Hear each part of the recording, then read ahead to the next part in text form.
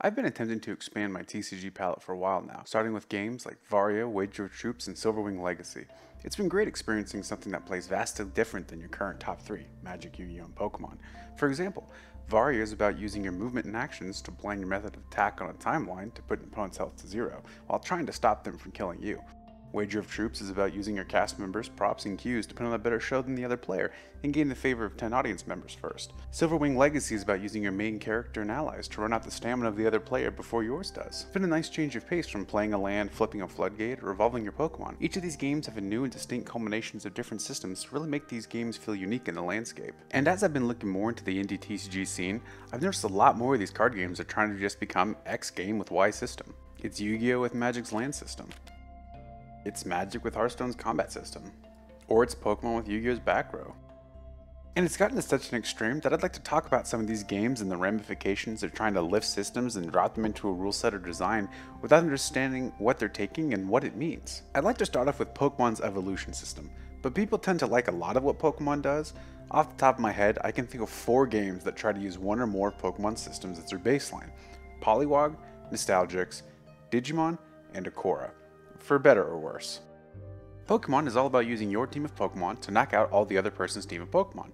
You do this by stacking up enough energy, evolving your Pokemon, and using trainer cards until they either have no Pokemon left or you've taken up all your prize cards. Each Pokemon card has a couple of key pieces of info on each one. You have their HP, the damage output, how much energy you need to use to an attack, a weakness and resistance to a specific type of Pokemon, the type of Pokemon, what Pokemon, if any, it evolves from, and how much each Pokemon weighs. The idea is to create a strong team of Pokemon in real time to gain prize cards and be the better trainer. Evolution. This is the largest system that most games take inspiration from, and its most, at least initially, unique mainstay. So the way it works is you have a basic Pokemon. This is your most starter level Pokemon card. It generally has the lowest health, the weakest attacks, more randomized effects, and really can't win the game on its own. Normally. You can use these basic Pokemon to evolve into their stronger versions: Charmander into Charmeleon, Trubbish into Garbodor, Pikachu into Raichu. Then you have the next step. These are called Stage 1 Pokemon. You have a little indicator on the top left of the card which specific Pokemon you need to have in play before you can play this specific Stage 1. Next you have Stage 2. Most of this name is the stage before it, but generally bigger numbers all around. You cannot normally evolve the turn you play the previous basic or Stage 1 Pokemon, but there are some ways around it. For the most part, you're stuck with the little basic boy for at least a turn. So evolving is supposed to be a beneficial system, helps you move towards winning, makes your Pokemon stronger, develops the board, and helps you feel like you're playing Pokemon and growing your team along the way. In simple terms, it's basically a system which you take a weaker card, and with a very specific requirement, make it a stronger card over a series of turns. Pokemon is arguably one of the most popular games out there. Of course, a lot of other games want to copy, or at least become inspired by this system, right? Nostalgia is a hell of a drug, and plenty of people have at least heard of the game in their childhood. And specifically, they tend to want to copy Evolution, considering how unique it is to Pokemon. And if so many games are copying the EVO system, it can't be bad, right? Well, in a vacuum, Evolution is bad. Like, really bad. Let me explain. Pokemon was originally created back in the 90s. This was a wild west of card games, and Creatures Inc. was tasked with the challenge of creating a card game out of a digital game of the same name, which really was going to be a difficult undertaking considering we didn't have a bunch of the standards design principles that we do today. So the best system they could come up with was physically placing the stage of evolution on top of the previous card. And what they came up with is mostly what remains in the Pokemon card game today. There's been a couple changes with having different types of trainers, items, and cards like that in the overall game, but otherwise we're still living in that 90s era with the evolution system. Now, being an old system doesn't necessarily mean that it's a bad system. So what does make it bad? Typically in current card game design, if you make a series of cards that require elements either in play or in your hand to work, the more specific you get, the less consistent pulling off that combo becomes, right? For example, let's take a normal deck of playing cards. It'd be pretty easy to match 2 of the same color. The deck is only made up of 2 colors. So realistically, if you were to draw 5 random cards from the deck at a time, you could likely do it just fine. And if we wanted to scale this, we could do it a multitude of different ways. For example, we could make it so you have to match up the suite. That's also not too bad, and heck, we're on our way to just creating solitaire at this point. But if we wanted to go to an extreme, we could require the specific suite, color, and next number in the sequence, which in solitaire is fine. The system is designed in order to facilitate that kind of matching up. But if we limit ourselves to 5 cards from the 52 card deck at a time with those restrictions, You can kind of see where this difficulty scaling starts to take shape. And as you scale the number of cards in your deck with the complexity of making that combo work is where you start hitting that bad to unplayable area. Most games don't seem to understand the scaling factor. So when a game tries to create in the evolution space, you either typically get something between unplayable or decently consistent, with a wide range of options in between. This scale represents what I believe is the difficulty of playing in the game's evolution system, and the level of innovation on the system makes it easier to play. So Polywog is the hardest, whereas Ikoria is the easiest. And I'll explain that scale in a moment. Going back to Pokemon specifically, when we want to evolve our Charmander into a Charizard, we need 3 specific cards from our deck and 3 individual turns to evolve them. This is basically as strict as the sweet colored sequential number example from earlier, and we can actually demonstrate this difficulty using math. Some players may be aware of a hypergeometric calculator. This is used as a tool to determine the odds of seeing one or more specific cards in your deck. This tool I have here is similar, but allows you to calculate multiple cards you're searching for at once. So we'll plug in our cards, what we're looking for, the count, our deck size, and let's take a look at the odds of getting those 3 cards in our hand at the start of the game. Oh, well that's not very great, is it? And it doesn't become a guarantee until you've seen almost your entire deck, but it's likely going to happen sooner rather than later with 10 to 20 cards drawn. So it's hard to get all the cards in a row to be able to always evolve smoothly when just trying to draw 1 card per turn. Well, there's also more of a downside to this system. In Pokemon, you can only play a basic without evolving it from your hand. So if you draw 4 Charmanders, you can slap them down and call it good. But if you draw any Stage 1 or Stage 2 Pokemon, you can't play them until the previous stage is in play and it's been in play for at least a turn. So if you draw all 4 Charmeleons and 4 Charizards before playing a single Charmander, you can't do anything with them. They just sit in your hand waiting, meaning you could have a giant hand of cards and not be able to actually play the game. Just waiting to either draw that Charmander, play it, wait a turn, or lose the game. Now obviously you're going to be running more than one single line of Charmander, Charmeleon, and Charizard, but as you increase the number of lines like this, you don't actually make it any easier to evolve any of the others. You're just hoping to get any of them to play. Play Charizard, you're always locked into having at least that Charmander. Now if this system is so awkward, how has Pokemon survived as a card game? Well, the biggest reason is they have a massive IP behind them, and most people that have Pokemon cards probably don't really play. But those that do have realized that a significant portion of a Pokemon deck isn't actually made up of Pokemon, it's mostly trainer cards. To keep it brief, generally you run 12 to 18 Pokemon, and the rest are a combination of items, supporters, trainers, and energy, all to facilitate finding the exact Pokemon you need at the right moment. So you greatly reduce sitting with a hand of cards you can't play. But the biggest factor is that most people don't run that many evolution lines, if any. A lot of the time you'll see a single basic to stage 1 Pokemon line with some kind of utility effect, and the rest of the deck is made up of rules box Pokemon. These are the same thing as a basic Pokemon, you just slap them down and get going, and they generally rule competitive play during the times they're legal. And when they were first coming out, Pokemon had the foresight to make them distinct from a basic Pokemon, adding some kind of rule or tag with them. EX, GX, Tag Team, V, and this little box down here that says you can take 2 prize cards when they're knocked out. This means that they can add some exclusionary text for either a normal basic or the new type of basic Pokemon when making new cards. Eventually, the Pokemon Company also understood that the evolution mechanic in a vacuum just wasn't working out in a meaningful capacity. It was too slow and inconsistent. Most of the tournament play was ruled by just basic Pokemon who had decent stats and decent attack. What they realized is they needed to increase the consistency of getting these evolution Pokemon by a pretty wide factor. And just to show what I mean, here's all the cards that do some kind of searching or drawing for a specific Pokemon.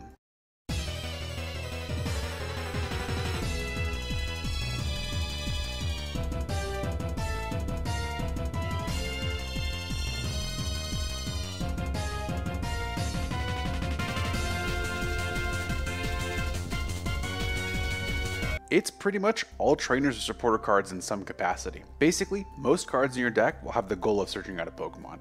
You can't just rely on people sitting and waiting to play your cards. It's a terrible experience for the player. Now, that all said, the games that are copying this system have to understand all this, right? Right? Well, let's break down the different applications of the system according to my proposed difficulty scale. Starting off with, Polywog is pretty close to Pokemon in a lot of ways. In fact, if you've played Pokemon, you can fumble your way through a game of Polywog without more than a quick glance at the rulebook. There's 3 main differences. You win the game when the other player runs out of deck. You don't lose when you have no Polywogs in play. This is a life decking game, which means instead of winning due to the life total, you win due to damage to the other person's deck. And once their deck is out, you win. All cards have a resource cost to play them. This is a pretty large change overall. Instead of stringing along a lot of trainers and basics, you instead are forming smaller turns or ramping up your resources in order to get the baseline normal Pokemon turn. There are potentially 4 active Pokemon instead of 1, but you have to build your field up in order to play them using cards called Battle Pads. You start with 1 in play. In order to play more Polywogs, you need more Battle Pads to place them on. Polywog has also similar deck building requirements, but it's not one-to-one. Each card will tell you how many of it you can run in the 60 card deck, plus the extra Battle Pad. Plus you start with an extra Battle Pad outside of your deck.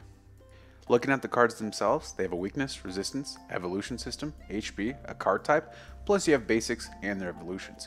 You've got items, but in this game they're called mutations. Instead of having separate abilities from attacks, they're combined into a single text box. You kind of just have to know which is which. There's also a stadium type of card called an arena, and they have trainers like in Pokemon, but instead of separating out supporters and items, they're done with one type without the once per turn clause, which is pretty close to how Pokemon originally did it, which they changed because stringing along a bunch of these dudes over and over for free was a little too good. In Pokemon, the only cost equivalent is that you can only play one supporter in a turn, attach one energy in a turn, nothing resource-wise. Whereas in Polywog, you get 2 resources per turn, called Polyrads, and you can spend them to play any card in your hand, or you can pay one of them to draw a card. There's no hard limit for the number of cards you can actually play. What are they doing with the evolution system? Well, for the most part, it's nearly one-to-one. The main difference is you can do it the turn you play the previous stage, and it keeps all information from the previous stage, damage, status conditions, and mutations.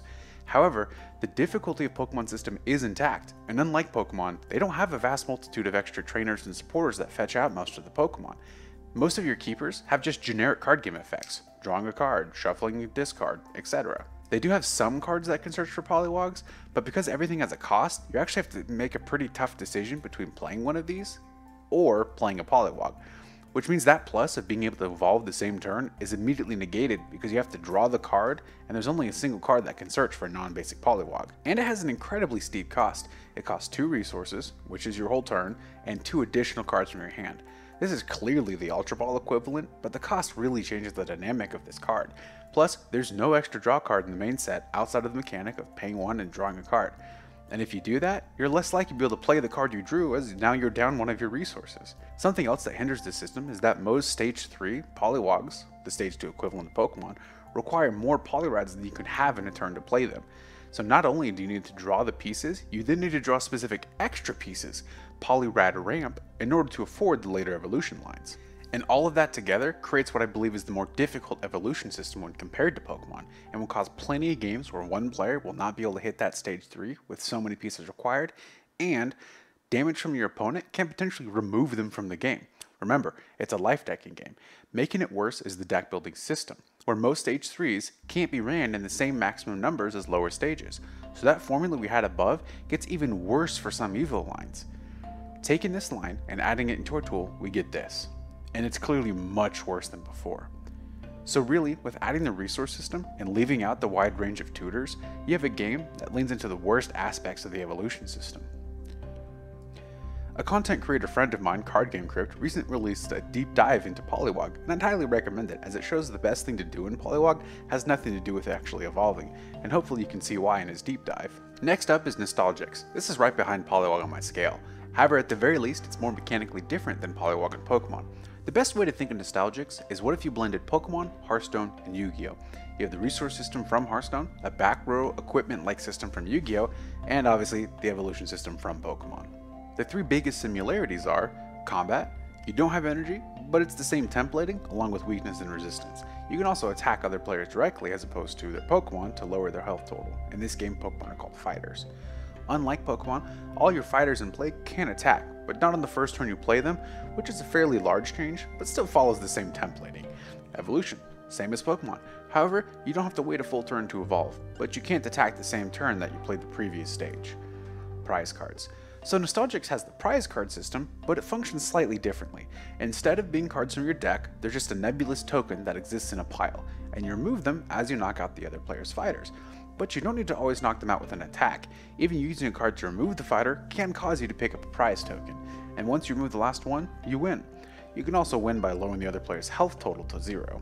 Nostalgics also has a similar deck building system. It's 50 cards, 4 ofs, but you also have a hero card to pick for outside of your deck. The cards themselves have weakness, resistance, evolution, HP, and a card type. Plus you have basics and their evolutions, you have items, but in this game they're called equipment, and they also have abilities. There's also trainers like in Pokemon, but instead of separating them out in supporters and items, they're all one card type. In this game they call them spells as opposed to trainers. And there's also a type of card called surprises. These are like traps from Yu-Gi-Oh! And have a cost to put them down, but then not to play them. Plus the traditional stadium called arenas, and most cards have a cost to play them. This is where the Hearthstone mana system comes in. You get 1 max mana in a turn, and it refills all of your mana for that turn at the start. So, how does it use the evolution system with what we know about the game? Well, like Polywog, it's pretty much 1-to-1. Granted, you do get to evolve the turn you play the card, which is a pretty big deal.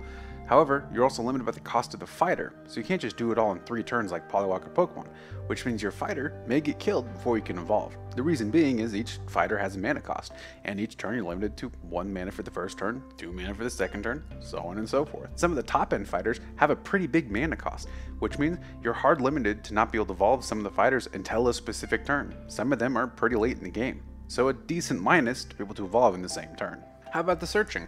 Well, also pros and cons. Unlike Polywog, we don't have free card draw each turn unless you're playing a specific hero, the Lucky Frog Merchant. There's also only 1 direct search card in the game so far in an arena called Mob Arena, which can't come down before turn 3, and it also costs a resource to get specific fighters under 3 cost.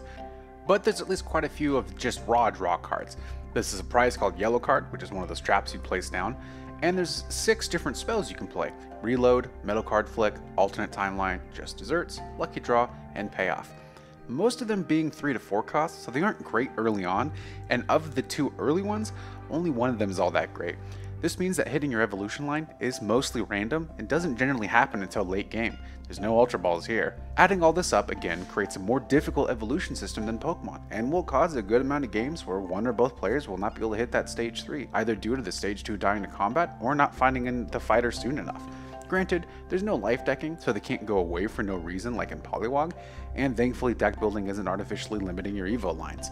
But you're still basically looking at the same formula from before. We're limited to the turn count as opposed to any other outside factor. Adding the resource system and the randomized card draw with having 0 tutor effects has left you in a situation where you're better off playing only stage 1 to 2 fighter lines, or just big basics like in Pokemon. It's mostly tied with Polywog, but at least we have more raw card draw.